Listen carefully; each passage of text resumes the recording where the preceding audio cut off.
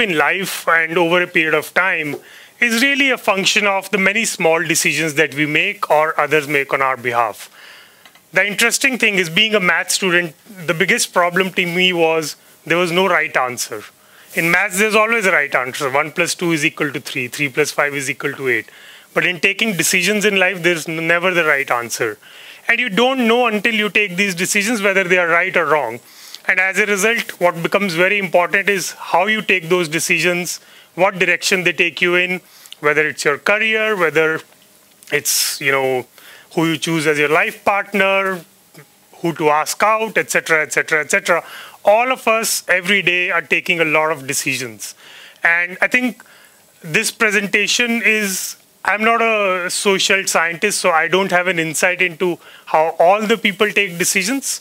But this is a small insight into how some of the decisions we took landed us where we are and will hopefully take us on the path we are going. And it's important to all of us. It may seem like I'm making this presentation because I run a company, but it's very, very important to all of us because all of us are taking decisions every day. And decisions make a lot of difference. So, if someone was pointing an analogy to me that if you start from Europe and your path is 3 degrees different from where you were going, you will end up in Brazil instead of USA. That's how important taking the right path is to all of us.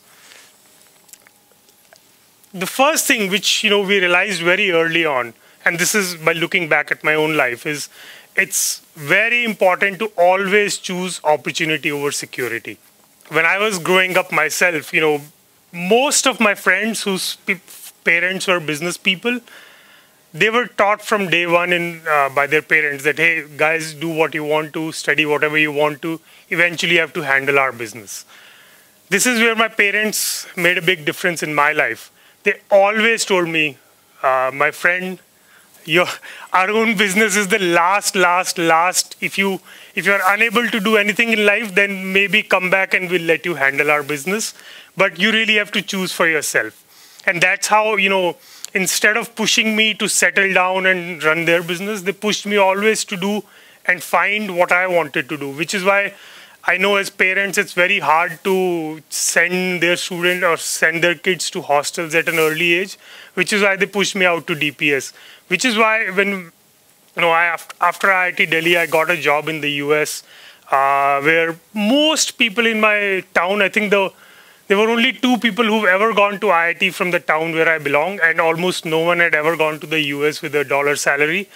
When I told my parents that, hey, I want to give that up and start a business with, like a pretty weak business plan and no funding, etc., etc., they were extremely supportive because they said, choose what you want, because even if you fail, we know that you would have made your own choices and you'll never regret the choices that you made. So to me, whenever we, as a person or as a company, whenever we are making decisions, we always keep this in mind.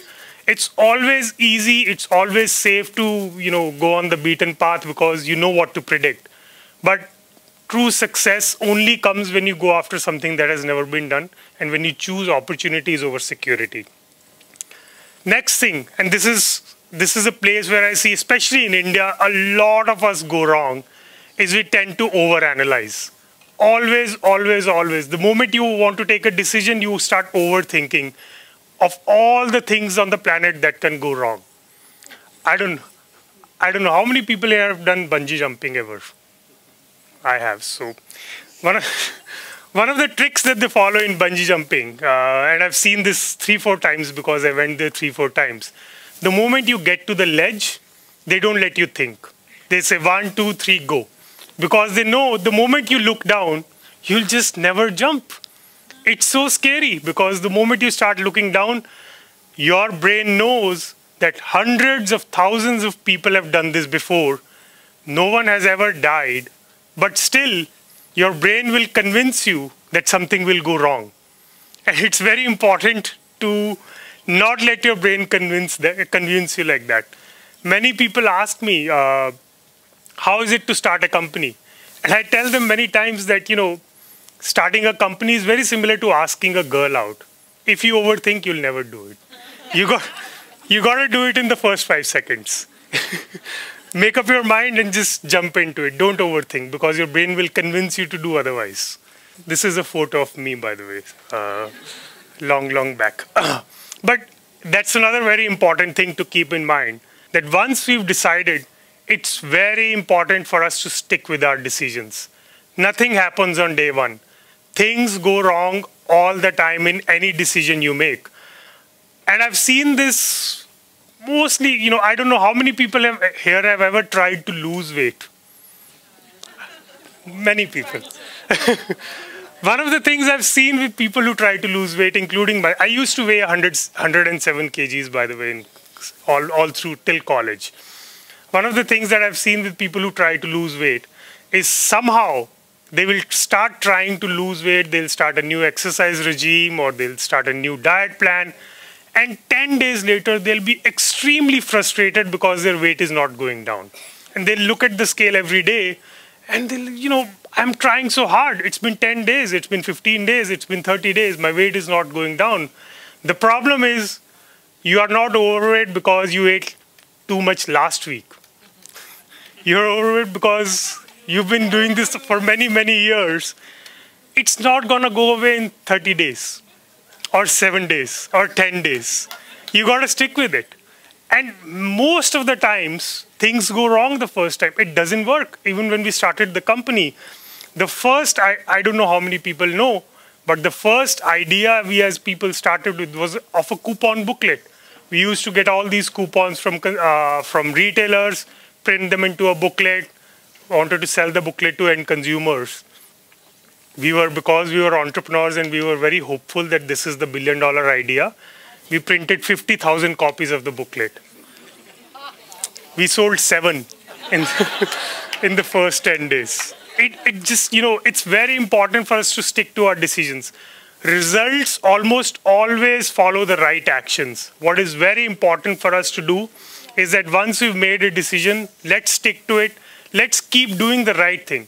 Even, why I put this picture up is because this is a picture of me running a half marathon about 3 years back. Why I put this picture is because I also kept trying to lose weight all my life. And finally, I think the realization dawned on me is that let me stop worrying about how much weight I've reduced. Is eating right good for my health? Yes. Is exercising every day good for my health? Yes. So let me keep doing it without worrying about whether it's reducing, not reducing by half kg, 1 kg, 2 kg. And when I internalize that into a lifestyle, over a 3 to 6 month period, my weight started going down. And then I lost about 27 kgs in a matter of a year and a half.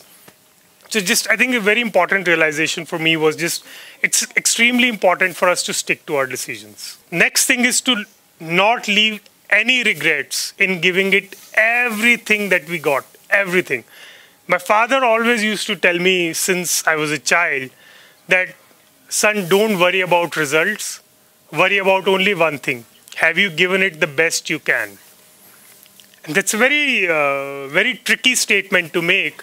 The best you can is so subjective. Like, where do you stop? Because the best you can always be better than what you've already done. And you keep trying till the time you've just completely exhausted yourself.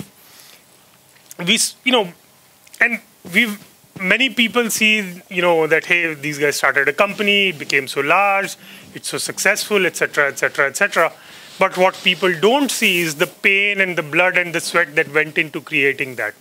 There was a point in 2009, by the way, when we started our business, both Kunal used to work in the US. I had a US visa and a US job offer, which was, I don't know, 60,000, 80,000 US dollars a year, which for a 23-year-old is not too bad.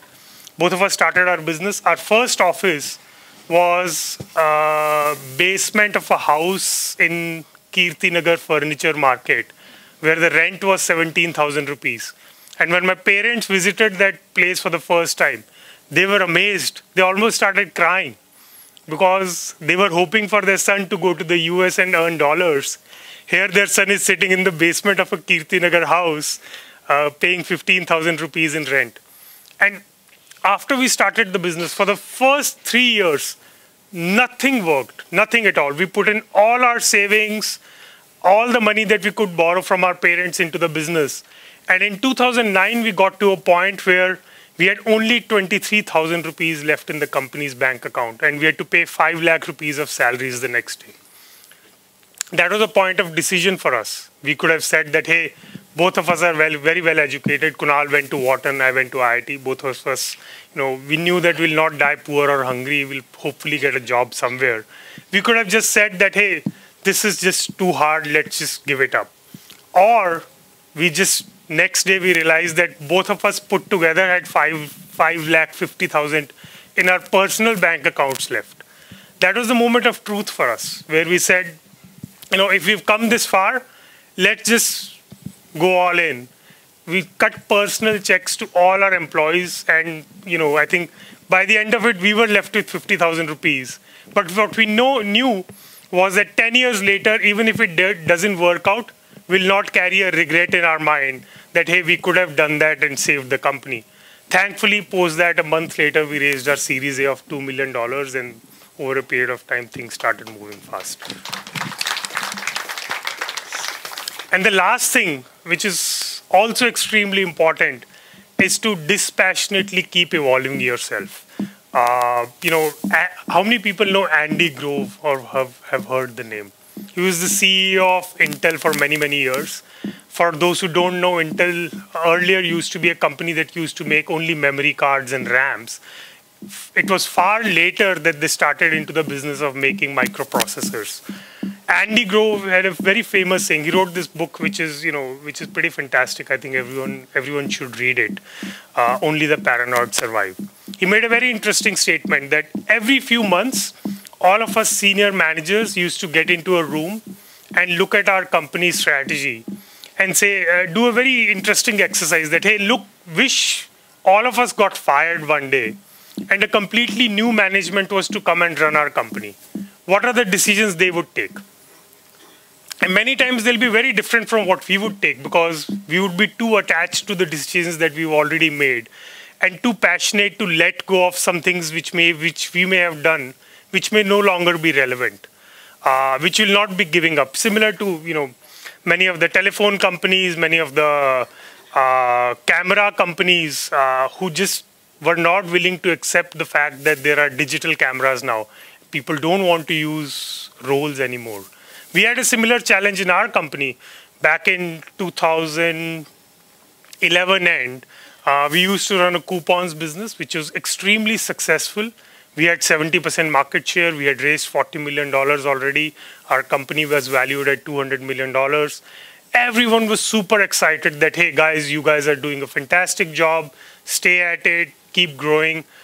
But for some reason, we were realizing that even though we are very successful at the business that we are building and we have dominant market share at 70%, the market in which we are playing is very small.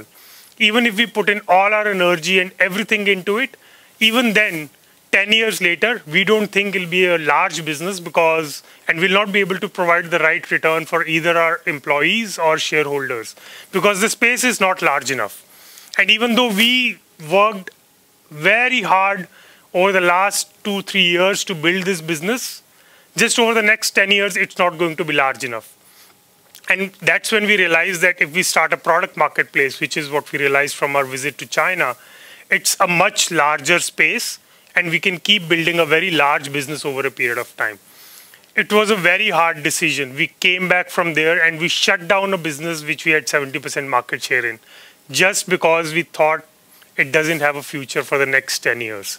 And it's very important, time and again, we keep telling ourselves as a company, we need to keep reinventing ourselves, because if we don't, someone else will reinvent and run over us. So it's very important for us to be very dispassionate in destroying our own decisions if we think they are no longer relevant for today's time. So this is a short summary of what I've learned in terms of making decisions in my own life. Always choose opportunity over security. Do not overthink. I'll repeat, this is very important. Stick with your decisions. Leave no regrets in giving it everything that you have. And every time and again, dispassionately evolve yourself and reassess your own decisions. So I hope this is helpful for all of the people here who want to take decisions. Thank you.